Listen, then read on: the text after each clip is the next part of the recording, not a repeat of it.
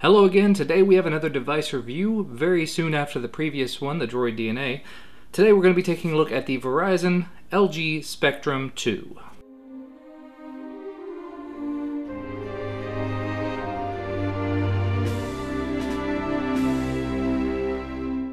I was put on the list to receive this device probably several months ago. Honestly, when the Droid DNA and the Spectrum both were announced a while back, I was put on the list with Verizon to get them, and it just showed up a couple of weeks ago. So that's a thing. In terms of the specs of the device, it has a 4.7-inch True HD, which apparently means 1280 by 720, IPS display, a 2150 milliamp hour battery. The back part of the case is apparently compatible with wireless charging, though I do not have a wireless charger to test it with. It's running Android version 4.0 Ice Cream Sandwich. I think it's actually 4.04. It has the Qualcomm Snapdragon S4 1.5 GHz dual-core Crate processor. It has 1 GB of built-in RAM, 16 GB of built-in storage, as well as an 8 megapixel rear-facing camera, and I think the front-facing is 1.3, though the specs list I've got does not mention it. And it's compatible across a bunch of different networks, CDMA, LTE, GSM, so realistically, sounds pretty good. Moving on to the consumer review type thing. I've been using this as my pretty much daily driver device for the last couple of weeks. I used it for about a week and a half solid as my daily driver, and I was going back and forth between it and the Droid DNA the week before that. The first thing to talk about, as far as I'm concerned, is the aesthetic of the device. And as you can probably tell from the video I'm showing you,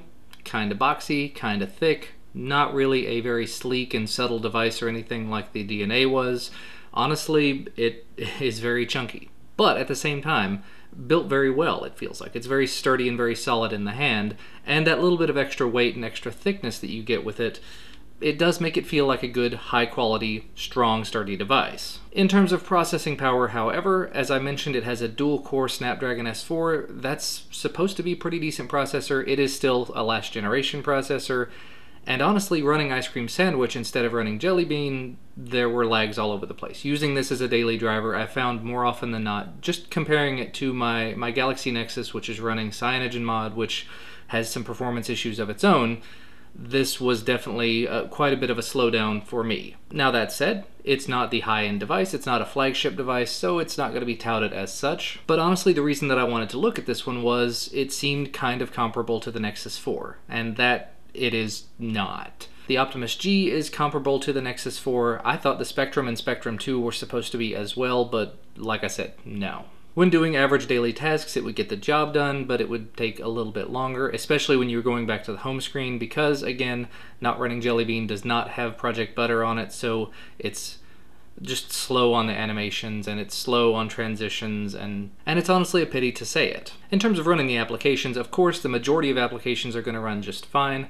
A dual core will do the grand majority of what you want to do nowadays. Again, it might just take a little while longer to accomplish it. It might take a little longer to start up a game or start up an application, but once you get into it, the majority of what you want to do is going to be able to be accomplished with the dual core nowadays. Honestly, there's a lot of the stuff you can do with a single core. If I wanted to, I could pull out my Droid X and continue working on things if I wanted to, and it's a single core 1 GHz processor. But at the same time, that lack of speed when compared to some other devices on the market, so that's performance. Pretty much middle of the road. And it is, again, a middle of the road device, so that's kind of to be expected. In terms of battery life, decently admirable. I've had better, I've had worse, again, kind of middle of the road.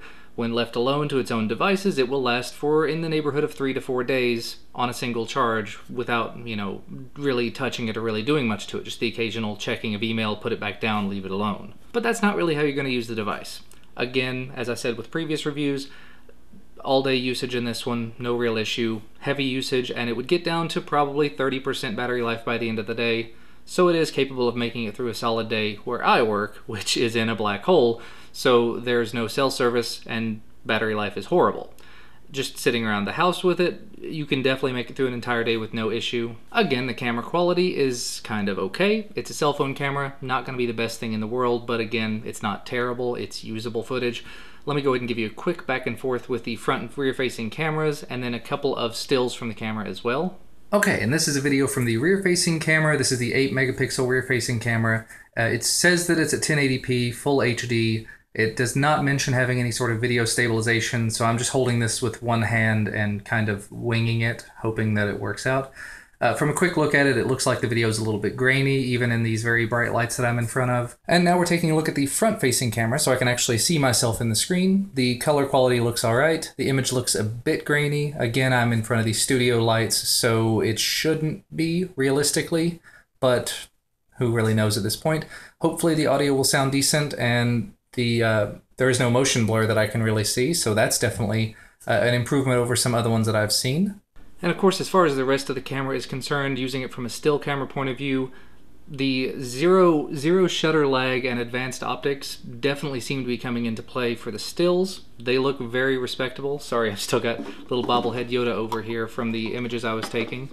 Though in the lighting that I've got, they looked very nice. I will have to try some outdoors as well. I think I captured some already that I'll put in here as if I have them. But all in all, for photography stuff, seems to be alright. I'm sure low lighting, not going to be great, but still, it's a cell phone camera, it's got a small sensor, that's what you're going to expect. Yeah, a couple of quick tests here in slightly lower lightings showed that there was a lot of grain, a lot of noise, and a lot of just general image blur in lower lighting, so again, that's to be expected, cell phone camera. And of course, you can't do a phone review without talking about call quality. I've talked on this quite a bit. I've actually done conference calls on it, sounded just fine, worked appropriately. I was able to be heard just fine, so really no issues there.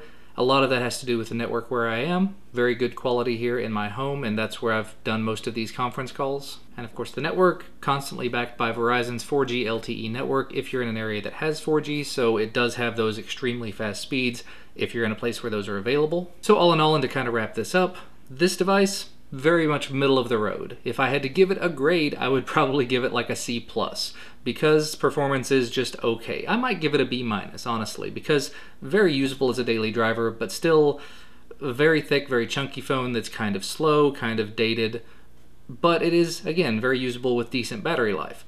And the good thing about it, this back comes off, so you can actually pop it off and put a new battery in if you are so inclined. There you go. You've got the 3.8 volt lithium-ion battery that is easily user replaceable, as well as a micro SIM slot, micro SD slot. Very good stuff there. And at the 2-year contract price of $79.99, definitely not a bad price, although for just a little bit more you can get something higher end, something newer. I know the Droid DNA I just reviewed, if it's still available on their site, is something like $199, so that's a little bit more, but you do get a lot more phone out of that. But still, if you're in the market for a new device and you're not wanting to pay $200, $300 for one and you're on contract, this one might not be a bad thing to look at if you're a fan of the LG version of Android, the LG look and feel on top of Android. Very usable, very nice display, but it's just a little slow, it's a little older, a little dated. So not the best, not the worst. It's alright. Anyway, that's going to be about all from me for today. As always, thank you so much for watching, and I will see you next time.